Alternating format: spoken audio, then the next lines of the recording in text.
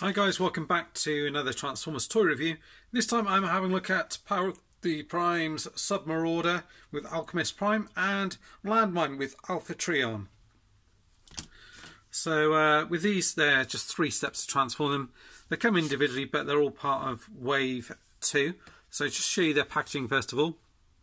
This one's Submarauder, Decepticon Decoy Armour, and it fits Alchemist Prime, Mystical Scientist, and just some of the artwork on the front here. When they come packaged so you can actually see this bit come through here. So that's quite cool.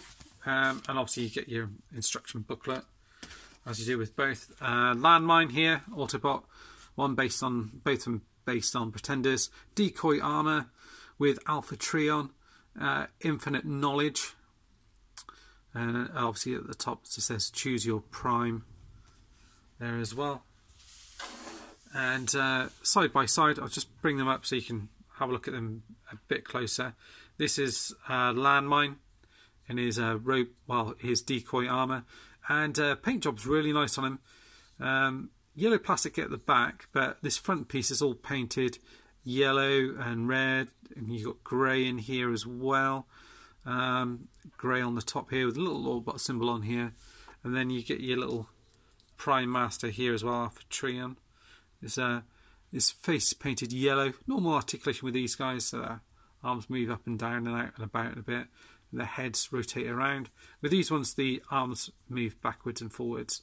Basically what you do is you open this guy up, and you've got space in there to put your Prime Master, and put them in there. Ooh. There you go. And they sit in there like that, and that's it. And you can see their little face through there a little bit. And he comes with this weapon here, which you can kind of hold in his hand here. Looks far too big for him, but he can kind of wield this gun, and he absolutely stands absolutely fine. He's solid as a rock.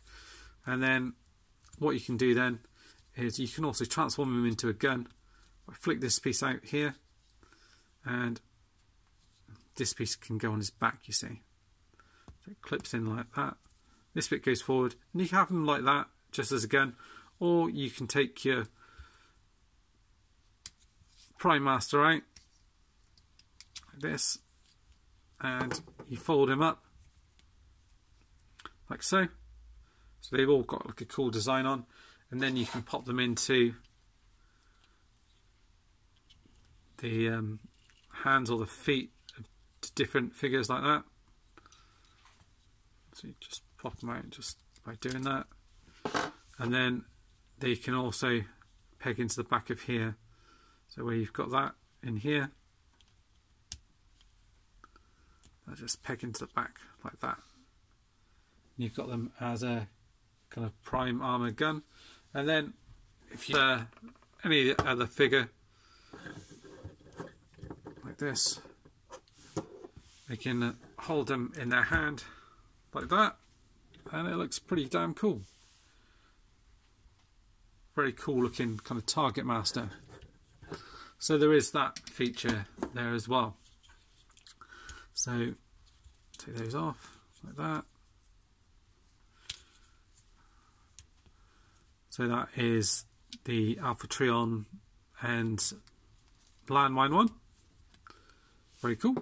And then you've got your Submarauder, your Decepticon one, who is absolutely brilliantly painted. Love it. Again, kind of blue plastic backing and sort of side piece here.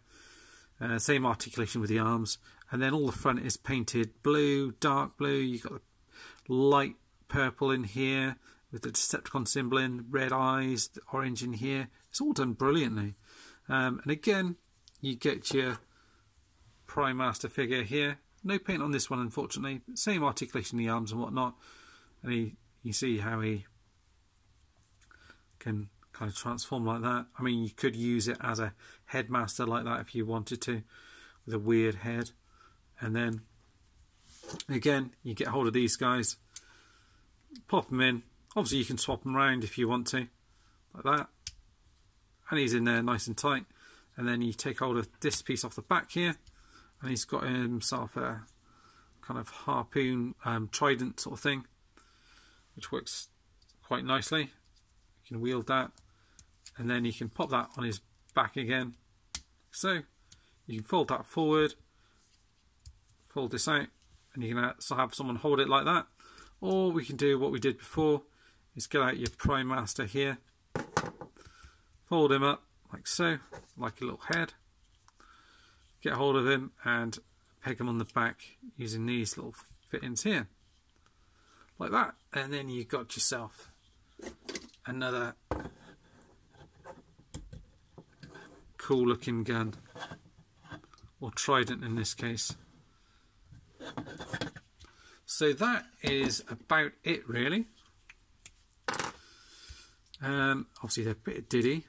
You saw them alongside the what you call it, the Voyager Elite 1 there, so you can see the size of them. But they are cool little figures, and they're going to be pretty much doing the whole lot of them. Definitely recommend these guys if you see them. Well worth picking up. They're just very cool, playable, fun figures.